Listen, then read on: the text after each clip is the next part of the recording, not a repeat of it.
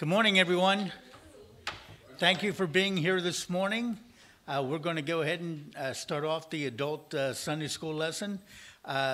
Today is November 27th, 2022. Thank you for being with us this morning. Let's open with a word of prayer. Lord, good morning. We ask that you be with us and help us as we look in your word today and let it speak to us and let us learn from it and obey it. In Jesus' name, amen. Okay, good morning. We're in 1 Kings chapter 21.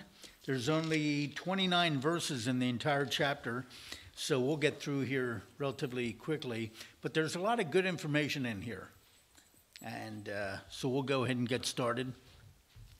1 Kings chapter 21, starting in verse 1. And it came to pass after these things that Naboth the Jezreelite had a vineyard, which was in Jezreel, near the place of Ahab, king of Samaria. And Ahab spoke unto Naboth, saying, Give me your vineyard, that I may have it for a garden of herbs, because it is near my house, and I will give thee a better vineyard for it. Or if it seems good for thee, I will give thee the worth of it in money. In other words, he goes up to this guy, the king goes up to this guy and says, I'd like your vineyard. I'll either trade you for one of mine, or I'll buy it from you. Side note, now this is not the official position of Beulah Baptist Church. This is just a personal observation by me. But today we would have what? Eminent domain?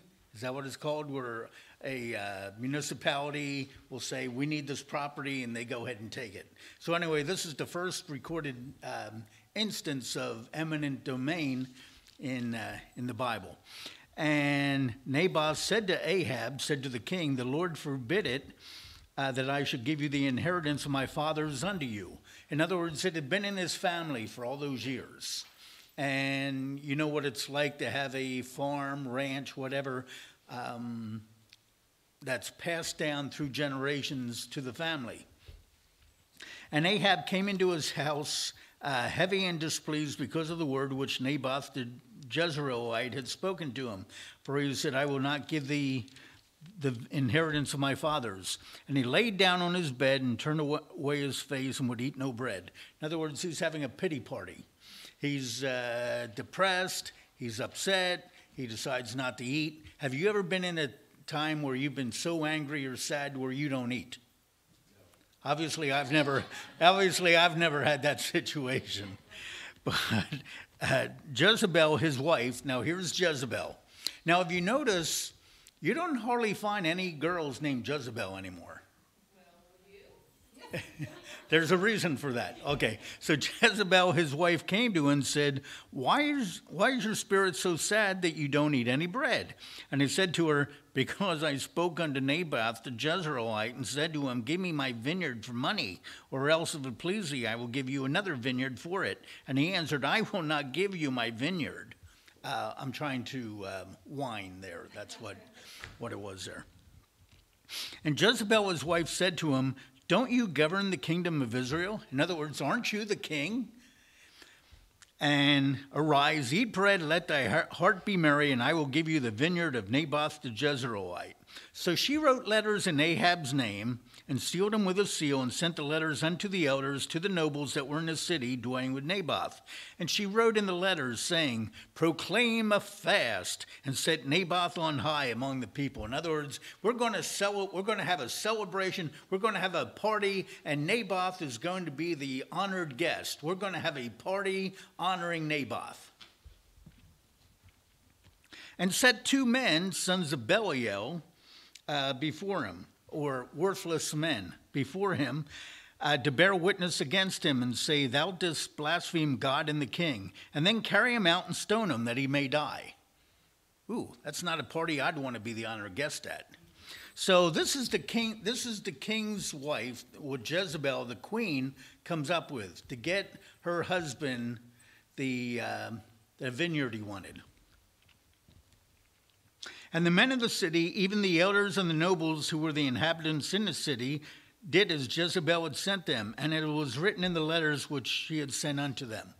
Okay, so she actually sent these letters in the king's name, saying, set up this party, this great celebration from Naboth, and then have two worthless people during the party say that Naboth had blasphemed God and the king, and go out and kill him.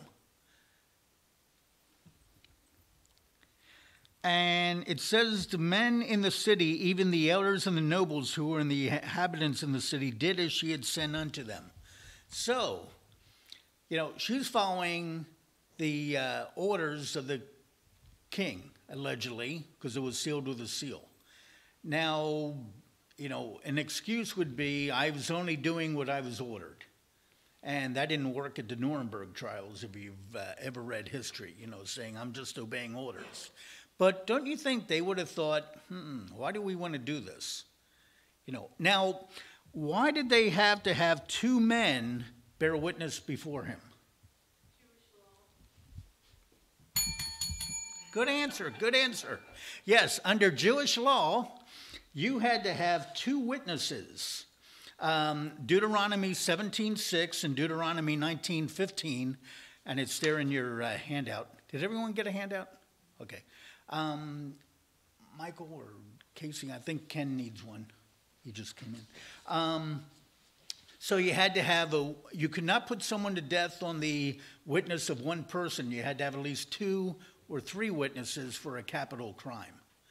So that's why you had to have two witnesses. So good answer, Morgan. Okay, so they proclaimed a fast and set Naboth on high among the people. Then came in two men, children of Beulah, or worthless people, and sat before him. And the men of Beulah witnessed against him, even against Naboth, in the presence of the people, saying, Naboth did blaspheme God and the king. And they carried him forth out of the city and stoned him with stones that he died. So they went ahead and did that. It's a shame people are perverted enough to do false witness against people, especially in a capital. That would be what's the law, the offense called? Perjury, right? When you commit false witness. Oh, isn't that one of the 10 Commandments? You will not false witness against your neighbor. Wow. And also you shall not commit murder. So 2 offenses right there. And they sent to Jezebel, saying, Naboth is stoned and is dead. Now, stoned being stoned with stones, not pharmaceuticals. But he was stoned to death and is dead. And it came to pass, when Jezebel heard that Naboth was stoned and was dead, that Jezebel said to Ahab, Arise, take possession of the vineyard of Naboth the Jezreelite, which he refused to give you for money, for Naboth is not alive, but dead. And it came to pass, when Ahab heard that Naboth was dead, that Ahab rose up to go down to the vineyard of Naboth the Jezreelite to take possession of it. And the word of the Lord came to Elijah the Tishbite, saying, Arise, go down and meet Ahab, king of Israel, which is in Samaria. Behold, he is in the vineyard of Naboth, where he is gone down to possess it. And you shall speak unto him, saying, Thus saith the Lord, Hast thou killed and taken possession? And thou shalt speak to him, saying, Thus saith the Lord, In the place where dogs lick the blood of Naboth, shall dogs lick your blood, even yours. So, here, now, why would God judge Ahab? Because he didn't have anything to do with that plot. It was done in his name, and he should have known what his wife was doing. Okay, the letters were signed in his name. He should have known what his wife was doing. Well, remember what verse 7, and Jezebel said, I will give you the vineyard of Naboth the Jezreelite. And he didn't say, well, I tried and he won't give it to me, but he let her do it. He may not have been there when she did the seal, put the seals on or wrote the letters, but he had to know somehow that his wife was up to no good. Is it just a coincidence that the guy that had the vineyard is now dead? Shouldn't that go through? I just talked to him last week and he was taken out and stoned and he's dead. Now I can get amazing how that worked out. I mean, should it not have something, and it said he went ahead and took possession. He didn't say, oh, this is not right. This should not have happened. I had nothing to do with it. But he eagerly went down to take possession.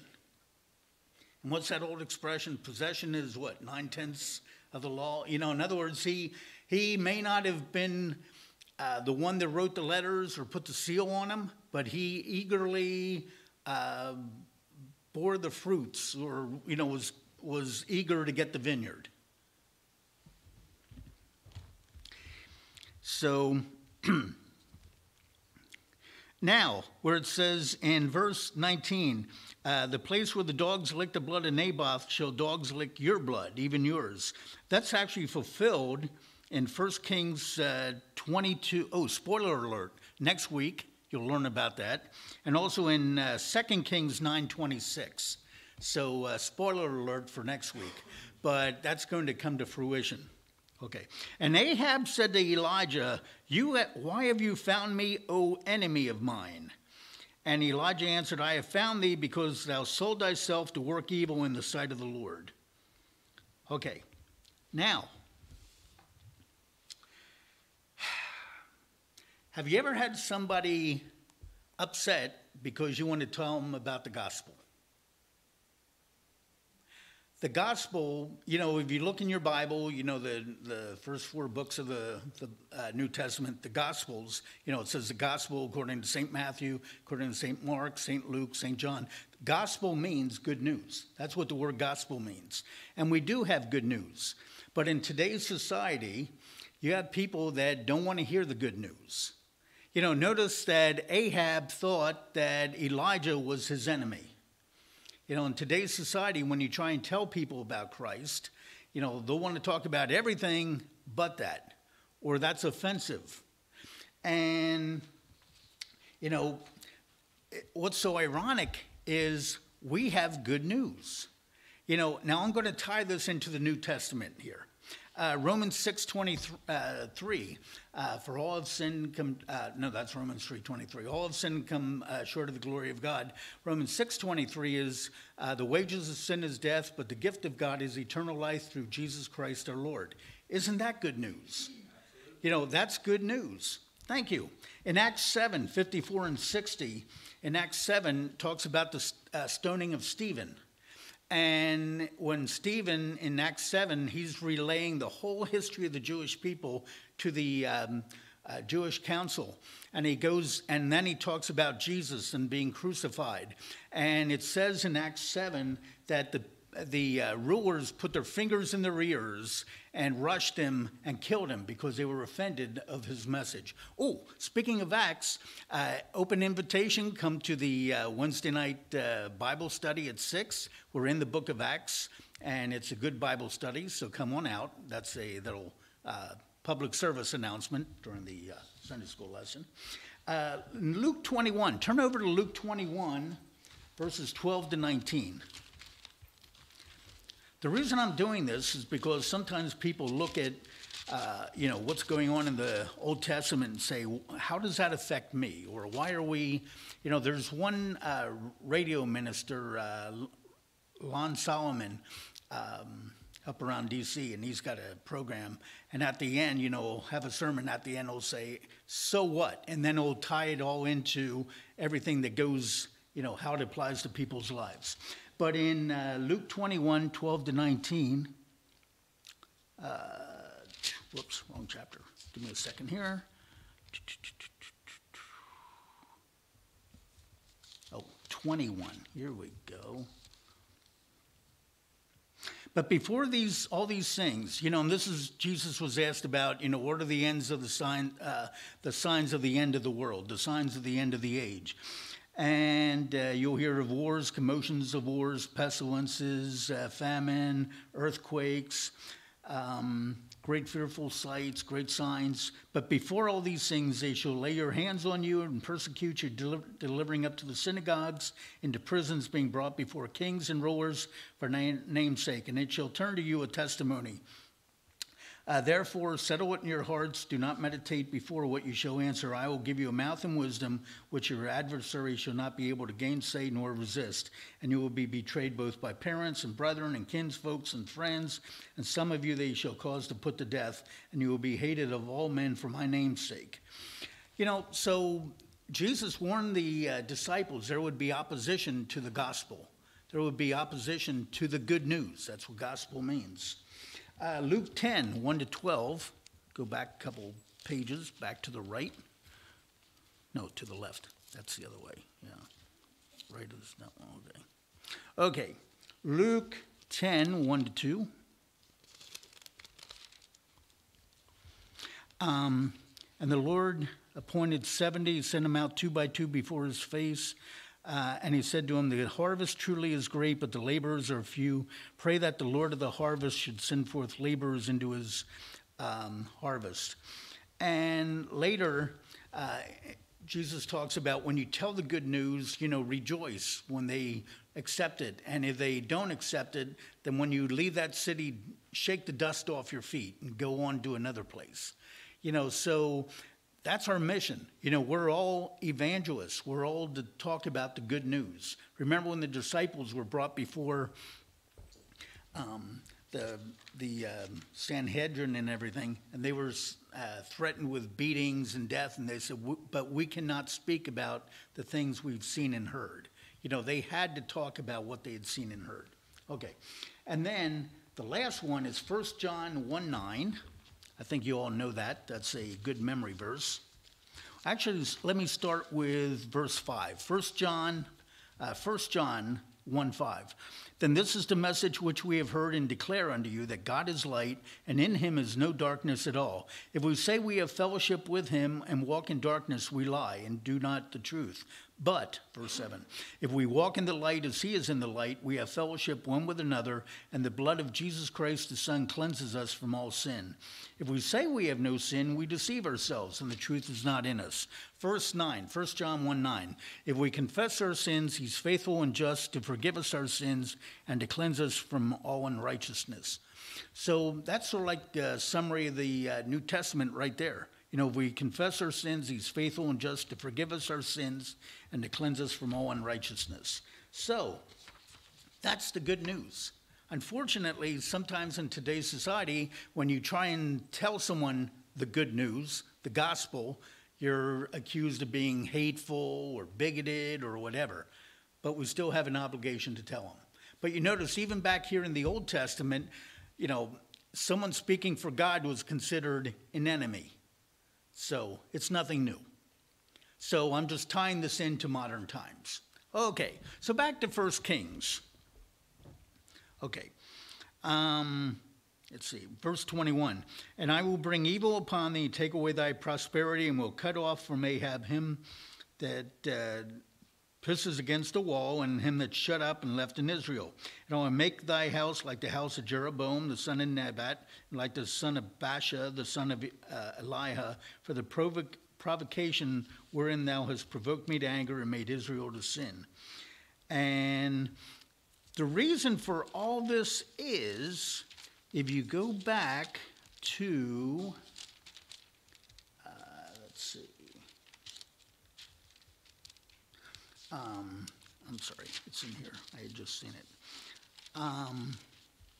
Ahab is considered the most evil of all kings in Israel. And that's why the judgment against him, because of what he had done. And he was considered the most evil of all kings in Israel. Imagine having that as your epithet. This is the most evil of all kings. Or in a,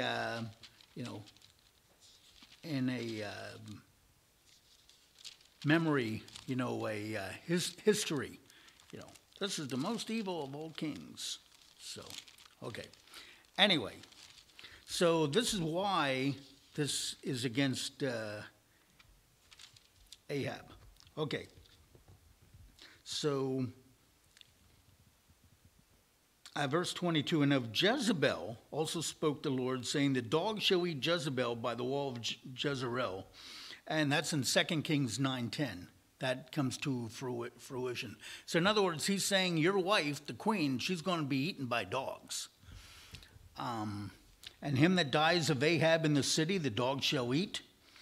And he that dies in the field shall the fowls of the air eat. In other words, if someone dies, either the vultures, the buzzards are going to eat him, or if he's in the city, the dogs are going to eat him.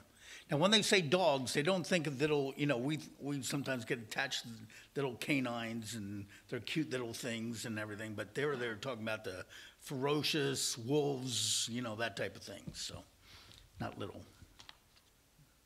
puppy dogs. Here it is, verse 25. But there was none like Ahab, which did sell himself to work wickedness in the sight of the Lord, whom Jezebel his wife stirred up. So in other words, his wife was complicit. I mean, again, she sent the letters in the king's name and all that. And he did very abominably in following idols, according to all the things as did the Amorites, which the Lord cast out before the children of Israel. Now, let me pause here. A lot of times people say, how could God order all the Israelites to wipe out the Amorites and the Hittites and the Hivites and the Perizzites and all those? Why would God order that to be done when the Israelites went into the land? Well, back in the Old Testament, God said, because they would cause you to turn away from God. And the Israelites would start following their practices and the idolatry and worshiping their gods, and also it would corrupt the line from Abram, Isaac, and Jacob for the Messiah to come through. So that was one of the things. It would turn the people away from being the chosen people. Okay, verse 27, and it came to pass when Ahab heard these words that he rent his clothes. Okay, that means he tore them. He didn't go to Men's Warehouse and rent a suit for the weekend. When they say rent, it means he tore. And that was a sign of humility, when people would when they would tear their clothes. Especially when you consider back then, they could not just go down to, Walmart or Sears or, some other place and get clothes off the rack,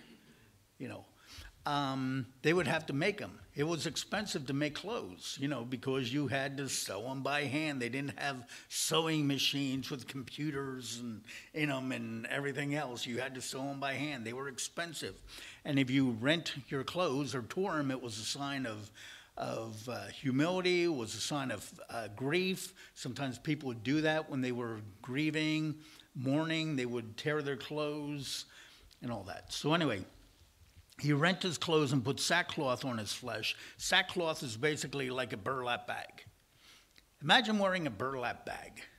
That would be real itchy and scratchy and not comfortable.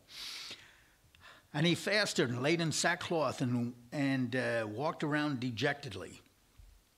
And the word of the Lord came to Elijah the Tishbite, saying, "You see how Ahab humbles himself before me?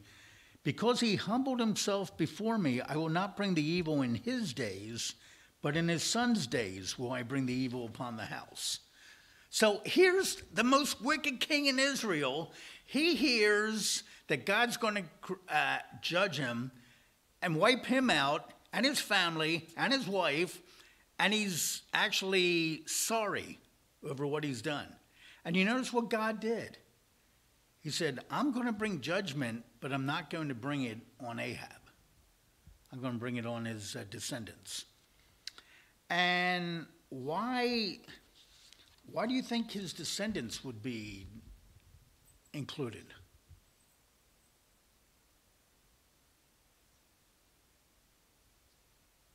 Well, in the history of the Bible, you see that happening a lot. Mm-hmm. That's what they do. It's like sending on down the line. Yes. The old like father like son, type thing. God's merciful, and God is so good to us, and there's times when God loves us even when we don't love ourselves. And God loves us and can forgive us, and he's merciful. Even to the wicked. Remember what it says in the New Testament, God causes it to rain on the just and the unjust. Even the unjust get rain, and get, sometimes they look like they're blessed and all that. Turn over to Exodus 34. Exodus chapter 34. verses 6 and 7. Okay. Let me start in verse 5. Okay. Let me start in verse 1. Exodus 34. So you have the context. Okay. And the Lord said unto Moses, hew 2 tablets of stone like the first, and I will write upon these tables the words that were in the first tables, which you broke. And be ready in the morning, come up to the morning unto Mount Sinai, and present yourself there at the top of the mount. And no man shall come up with thee, neither let any man be seen throughout the mount, neither let the flocks or herds feed before the mount. And he hewed 2 tables of stone like the first. And Moses rose up early in the morning, went up to Mount Sinai as the Lord had commanded him, and took in his hand the 2 tables of stone. And the Lord descended in the cloud and stood with him and proclaimed the name of the Lord. So a lot of times people say, well, what's the Lord's name? What shall we call the Lord? There's some people say we need to call him Lord. We need to call him God. We need to call him Jehovah. And in the Old Testament, there's a lot of different names for God based on God's nature. You have Jehovah Jireh, the one that provides, Jehovah Nissi, the God of peace. You have all these different names for God's nature and all that. And, there's ones that say it's Yahweh. There's all different names people say for God. But what does God say his name is? Well, yes, he said, I am, the ever I am, But also here, and the Lord passed by him and proclaimed, the Lord God, merciful and gracious, long-suffering and abundant in goodness and truth, keeping mercy for thousands, forgiving iniquity and transgression and sin, and will no means clear the guilty, visiting the iniquity of the fathers unto the children, until the children's children, to the 3rd and 4th generation. So there, God said, this is my nature. I am merciful. I am long-suffering. In other words, I'm patient, abundant in goodness and truth. And think about how patient God is with us. And also think about, Emmanuel, God with us. How God being with us, God is with us. Think of all the various, attributes or the nature of God. And God says, I'm merciful and gracious. And we're not worthy of his mercy or his grace. And God's so patient. Remember when Peter said to Jesus, how many times do I have to forgive somebody? Is it seven times? And, because back then it was a tradition that you were only obligated to forgive somebody twice. After that, you didn't have to. And the thing is that, Peter is being really, gracious. How about I forgive someone 7 times? And Jesus said what? 70 times 7. And that's not literally 490. Imagine if God had a limit of 490 times he would forgive us. I would have run out a long time ago. But God is gracious and merciful. And isn't that great? He's patient. And that's good news.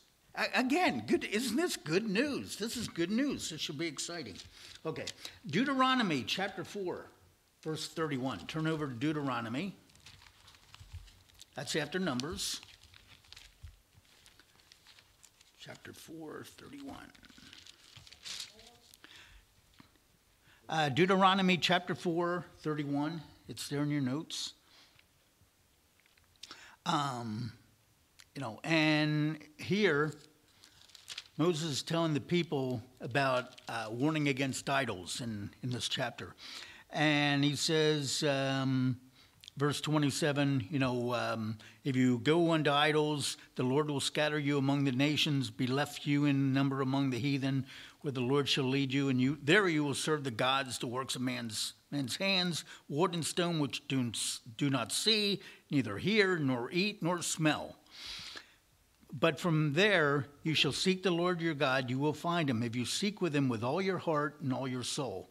And when you're in tribulation, all these things are come upon you, even in the latter days, if you turn to the Lord your God and shall be obedient unto his voice. Here it is, verse 31. For the Lord thy God is a merciful God. He will not forsake you, neither destroy you, nor forget the covenant of his fathers that he swore unto them. And Verse 32. Now ask of the days that are past, which were before thee, since the day that God created man upon the earth. Oh, God created man. Isn't it amazing? Today's society, man likes to create God. But anyway, there's, again, not just Genesis, but there in Deuteronomy, it talks about God created man. Okay. 2 Chronicles 30, verse 9. And 2 Chronicles, that's after 1 Chronicles. So 2 Chronicles 30, chapter 30, verse 9. I'm just trying to tie all this together about God and his nature.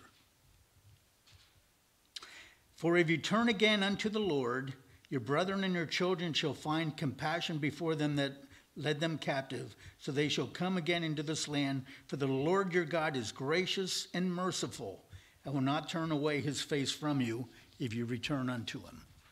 So God was saying that even, if you turn away from me and you find your way back, I will be merciful. And the last one is Joel, verse 2:13. Chapter 2, verse 13. Okay, let me start with 12. Therefore now also, says the Lord, turn ye to me with all your heart, and with fasting, and with weeping, and with mourning, and rend your heart, and not your garments. In other words, tear your heart, not your clothes.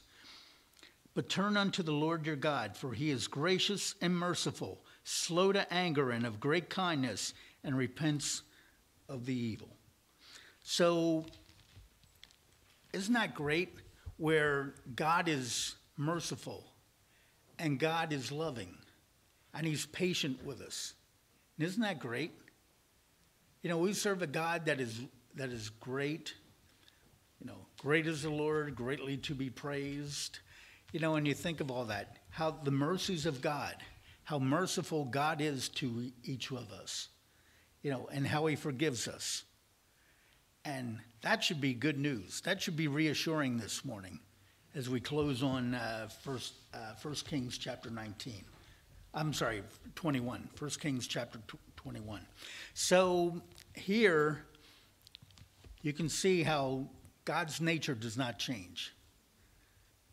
Customs and, the way people look at things change. But God's nature does not change. He is always merciful to us. If we call out to him, like it says in 1 John, let me turn to it so I read it correctly. I don't want to misquote it. 1 John 1:9. If we confess our sins, he's faithful and just to forgive us our sins and to cleanse us from unrighteousness. That should be something that should give us encouragement today, right? So, trying to tie this all in together. Okay, let's go to the Lord in prayer. Lord, good morning. We thank you for the word in the Old Testament and the New Testament fulfillment, and how you're a wonderful God. You are gracious, you're patient, you're loving, you're compassionate, you're merciful, and you're just. And we thank you for all those attributes of you. We ask that you be with us. And if there's anyone out there that needs to confess their sins, we ask that you give them the conviction and let them turn to you. And Lord, we ask that you be with us and help us. Thank you for all your many blessings. In Jesus' name, amen.